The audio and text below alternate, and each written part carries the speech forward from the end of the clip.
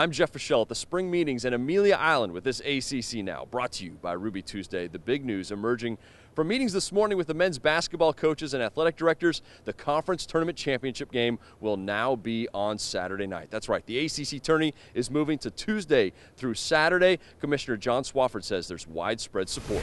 Coaches were very supportive of it. The athletic directors were very supportive of it, and we think it'll freshen our tournament even more.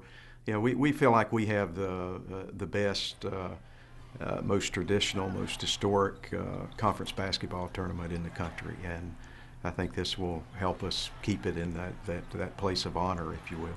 This is an opportunity to put the championship game back in prime time, the semifinals in prime time as well. Which I think is a real enhancement for our league and for the tournament. The tournament itself has such a rich history, and in its early years, when the tournament was really built, the championship game concluded on Saturday evening.